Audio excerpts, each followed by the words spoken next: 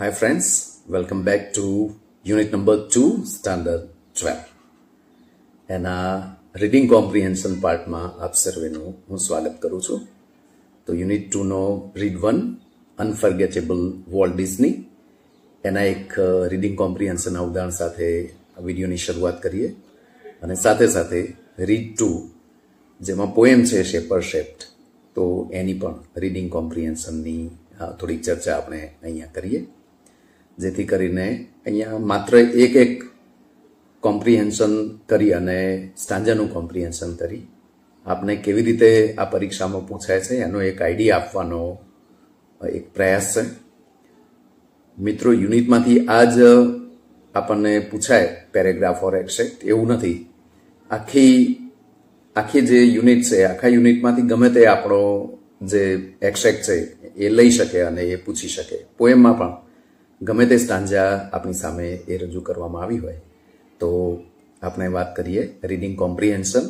First V start with the unit 2 read 1 unforgettable Walt Disney. મિત્રો, આવી સૂચના હશે, આપણે યાદ રાખીએ. સેક્શન 2 એની શરૂઆતમાં આવા 5 આપણને એક્સટ્રેક્ટ આપ્યા હોય છે. Read the following extract and answer the questions given below. અહીંયા મેં વધારે ક્વેશ્ચન મૂક્યા છે. એક્ઝામમાં માત્ર એક એક્સટ્રેક્ટની નીચે બે તમને પ્રશ્નો પૂછવામાં આવ્યા છે. સો જોઈએ આ extract. The Apple Orchard and વીપિંગ વિલોઝ.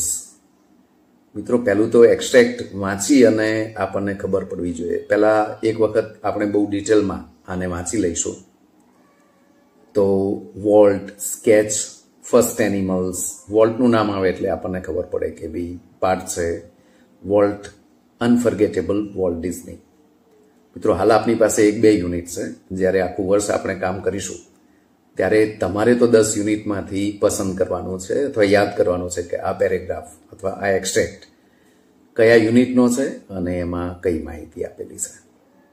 તો સૌ પ્રથમ ટેકનિક એ છે કે પહેલો પેરેગ્રાફ આપણે વાંચી લઈએ શાંતિથી, અને વાંચ્યા પછી શાંતિથી પ્રશ્નોને બીજી વાર વાંચવાની કોશિશ કરીએ. બીજું જ્યારે વાંચન કરીએ એ પ્રશ્નોનું હોવું જોઈએ.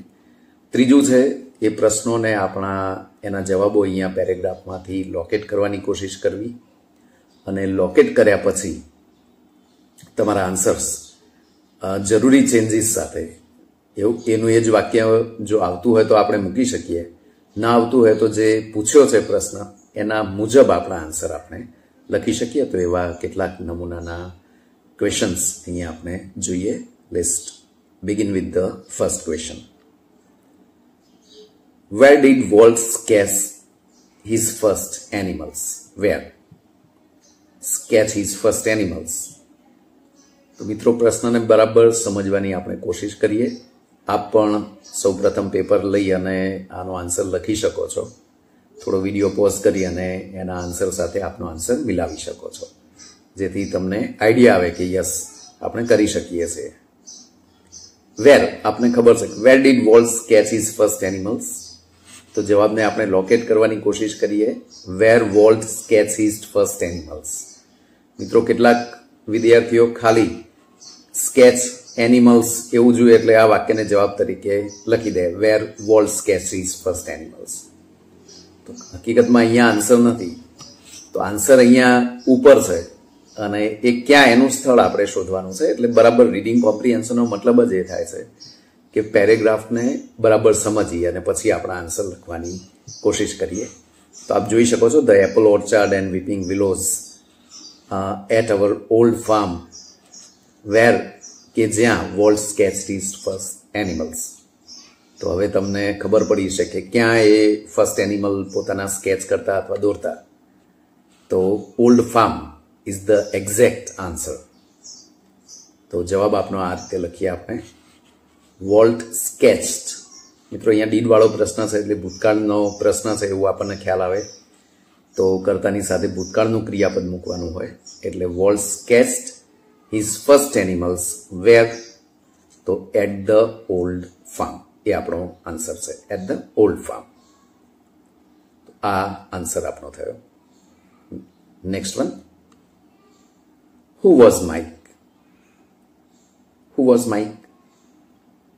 તો કે ભાઈ કોણ હતા માઇક? Who was Mike? તો આપ જોઈ શકો છો અહીંયા અંકલ માઇક. Who's uncle? બસ એટલો તમારો જવાબ લખો એટલે કોણ છે એ આપણે એની ઓળખાણ બતાવી શકીએ. તો Mike was volt and રોયઝ uncle. એટલું વોલ્ટ્સ અંકલ લખ્યું હોય તો એ જવાબ તમારો સાચો છે. બી માઇક છે એ વોલ્ટ જેના વિશે પાઠ છે અને જે પાઠ લખ્યો છે એમના બ્રધર રોય એ બંનેના અંકલ હતા. તો માઇક વોઝ વોલ્ટ્સ અંકલ એ પણ આપણો સાચો જવાબ છે. અને એની જગ્યાએ એવું પૂછ્યું હોય કે ભાઈ વોટ વોઝ માઇક? શું હતા? તો આપ જોઈ શકો છો અહીંયા તો mister Mike or uncle Mike was an engineer. A engineer હતા. Okay, let's move to the third question. What did volt use to sketch? Vote એ શું સ્કેચ કરતા? તો હવે આપને ખબર છે કે શેનું સ્કેચ બનાવવું એમને પસંદ હતું અથવા કયા સ્કેચ બનાવતા, શું સ્કેચ કરતા? તો volt use to sketch animals. અહીંયા નેચરલી આન્સર તમને મળી જ ગયેલો છે કે ભાઈ એ એનિમલ સ્કેચ કરતા. Fourth one, what did they here in the night? ભાઈ રાત્રે શું સાંભળતા? What did they here? તો ઘણી વાર સીધો જવાબ મળે, here the હોન્ટિંગ whistle of a train or of a locomotive. તો કહી શકીએ they heard the whistle of the locomotive passing in the night. રાત્રે જે પસાર થતું એન્જિન હતું ગાડીના, એન્જિનના જે વિસલ છે એ વિસલો એ સાંભળતા. અને આપને પાઠમાં અથવા યુનિટમાં જાણ્યું હશે કે અંકલ માઇકે સ્પેશિયલી વિસલે છોકરાઓ માટે વગાડતા. What was one of the first attractions at Disneyland? ડિઝનીલેન્ડમાં જે એટ્રેક્શન મૂકવામાં આવેલા એમાંથી શરૂઆતના એટ્રેક્શનોમાંનું એક કોણ હતું અથવા કયું હતું? તો એનો પણ આપ લોકેટ આન્સર અહીંયા કરી શકો છો. An old fashion train. That is the real answer. તો એ અહીંયા છે an old fashion train was one of the first attraction at Disneyland. તો મિત્રો આ 5 આન્સર આપ કમ્પેર કરજો. જરૂર પડે ત્યાં વિડીયો પોઝ કરી અને આપણે આન્સર લખી શકીએ અને પછી એનો આન્સર આપ ચેક કરી શકો છો. Now next is our poem. Here is a stanza from Shepherd Shept. Read the stanza and give answers of the following questions. મિત્રો પરીક્ષામાં આવી 2 સ્ટાન્જા આપણને પૂછાવાની છે. પ્રથમ જે સ્ટાન્જા છે એની નીચે 3 પ્રશ્નો, બીજી સ્ટાન્જા છે એની નીચે 2 પ્રશ્નો આપણે પૂછાશે. So here is the stanza. In days gone by I used to be a potter who would fill his fingers, mold the yielding clay to patterns on his wheels. તો મિત્રો તરત યાદ આવે કે ભી શેપર શેપ્ડ જે poem છે એની આ સ્ટાન્જા લેવામાં આવેલી છે. શરૂ કરીએ પ્રશ્નો. Let's begin with the first question. મિત્રો થોડાક પોએમમાં વધારે કેરફુલ રહેવું પડશે અને એના આન્સર કારણ કે જાતે મોસ્ટલી આપણે લખવાના થશે. What was the poet in the past? What was he in the past? આપણો આન્સર છે આપેલી સ્ટાન્જાને અનુરૂપ હોવો જોઈએ. તો અહીંયા આપ જોઈ શકો છો કે in days gone by. Days gone by means in the past. આવા સિમિલર મિનિંગ તમને આપેલા હોય અહીંયા, જે એક્ઝેક્ટ શબ્દ છે એ ના આપતા કોઈ એનો સિમિલર મિનિંગ અથવા સિમિલર કોઈ વર્ડ તમને પ્રશ્નમાં પૂછ્યો હોય તો આપે એને સમજી અને જવાબ આપવાનો કે ભાઈ પોએટ શું હતા પાસ્ટમાં? તો the poet was a Potter in the past. કવિ શું હતા? પોટર હતા. Okay, next one. The poet has stopped to be gap and has learned to be, once again it's a gap. Stop.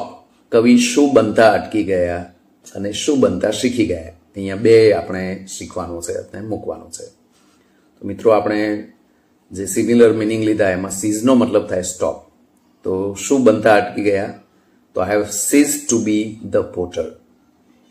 પહેલામાં આપણો answer Potter અને have learn to B the clay.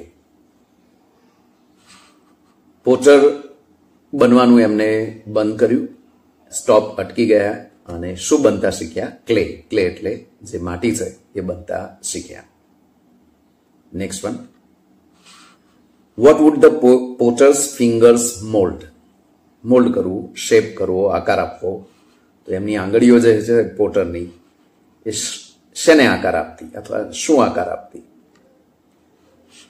તો આપ જાણો છો કે mould the yielding clay. The potter's fingers would mold the clay. Clay એટલે માટીને એમની જે આંગળીઓ છે એ આંગળીઓ આકાર આપતી. નેક્સ્ટ વન,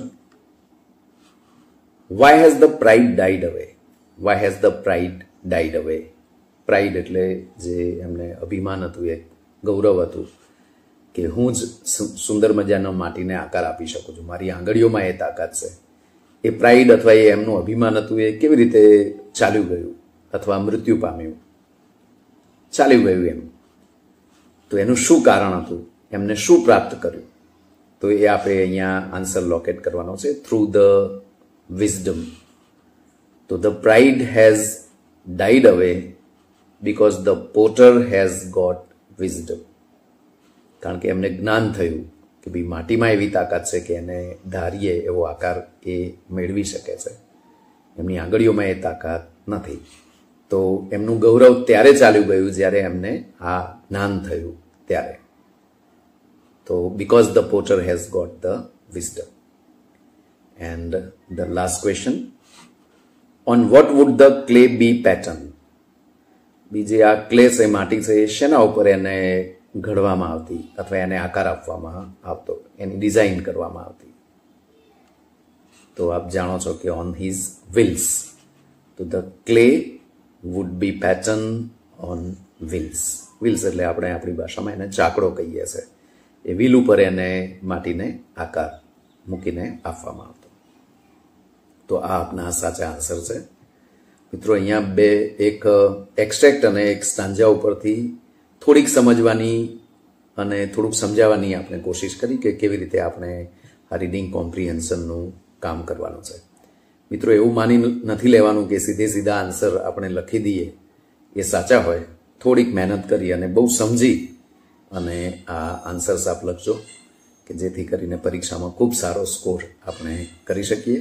આવા ઘણા બધા એક્સ્ટ્રેક્ટ તમને પૂછાવાના છે જેનું રીડિંગ કોમ્પ્રિહેન્શન આપણે કરવાનું છે.